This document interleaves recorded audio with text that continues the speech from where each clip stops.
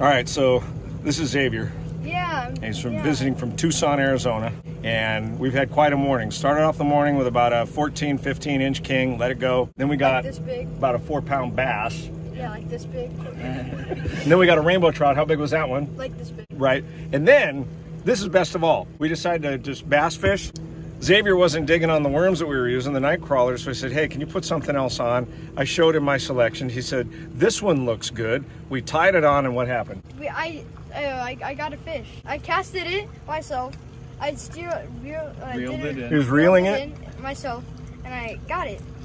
Yeah. Yourself? Myself. You did the whole thing yourself? And then I grabbed the fish and held it? And held it myself. Uh-huh. Yeah.